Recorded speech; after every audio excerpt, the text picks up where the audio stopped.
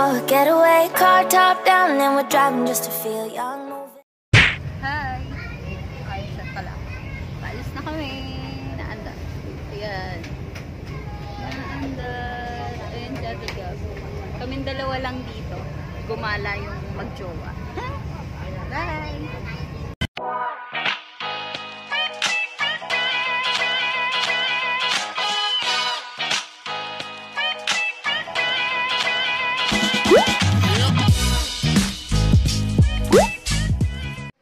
Hi guys!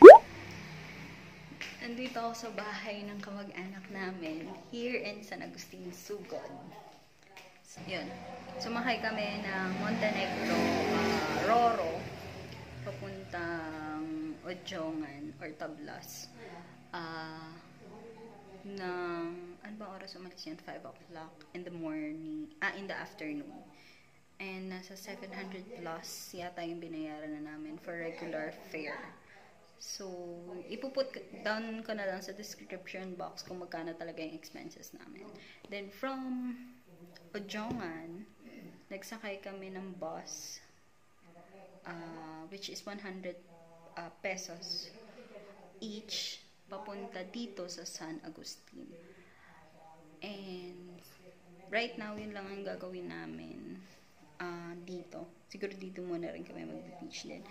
Tomorrow, mag-start kami ng iba pa namin maaaring mapuntahan dito sa San Agustin. So, ganun guys, mangyayari.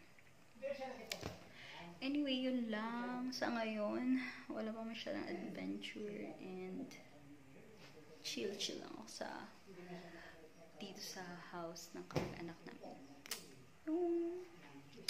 Be right back. So, hello guys, nakasakay po kami ngayon sa Habal. Paakyat ng Long Beach, like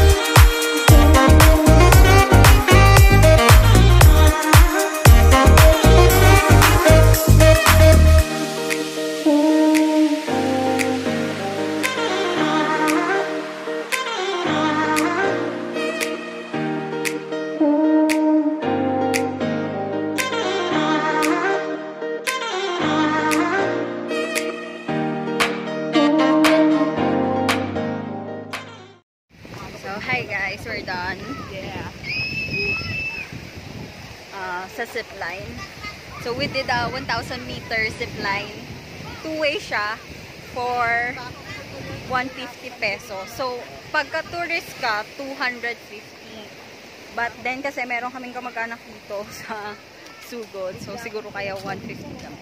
And masaya talaga yung zipline. So tanongin natin yung mga first time zipline, di ba no?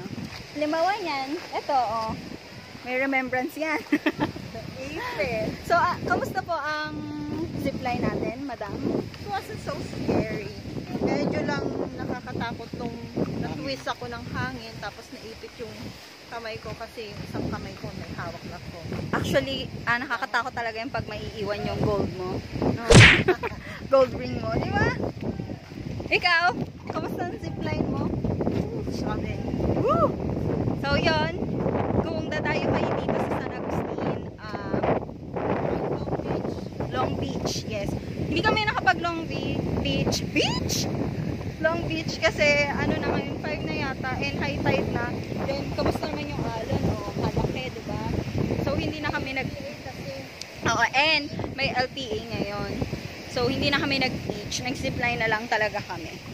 Then yun, wala kaming gaanong ginawa ngayon kasi nagbisita kami sa mga relatives, you know. Hello guys, good morning. Day 2 dito sa San Agustin. Pupunta kami ng Blue Hole. Sort of.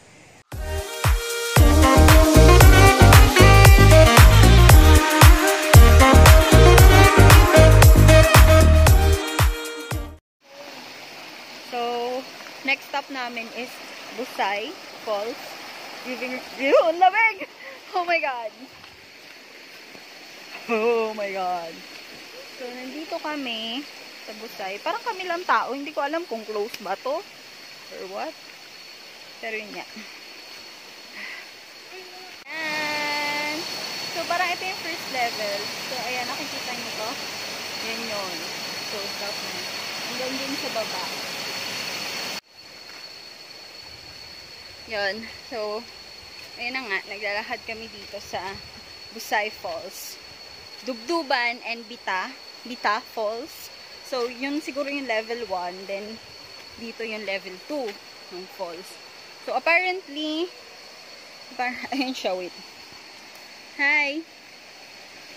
Yan, nasa baba siya sa falls. Apparently, wala yatang gaanong tao dito.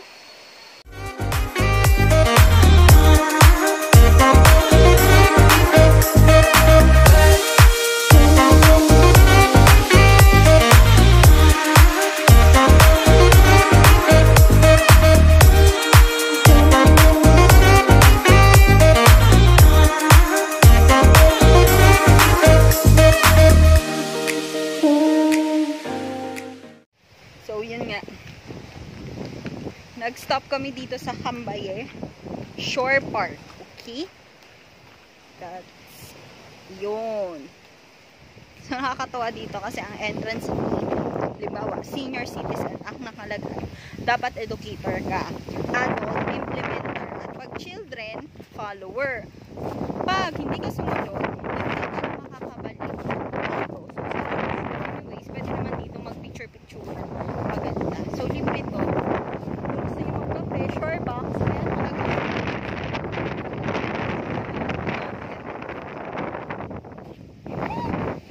After mag-falls, pwede kayong dumaan dito bago kayo sa trangka.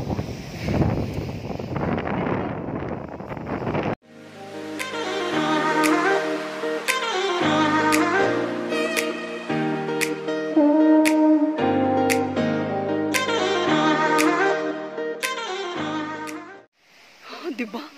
Diba? So, meron naman kaming unforgettable moments. Na-outbalance kami kasi super taas nung super taas nung patrangkalan. Then, super layo niya. Anyways, nandito na rin kami. Ang dami ko pang remembrance. Masira talaga yung tsinelas ko dito. So, naglalakad kami dito. Papuntang falls. For falls hunting. Keme. So, yan. Ang putik lang, hindi na talaga siya kayang akyatin. Yes! Ayan. Yung falls. Trangkala Falls.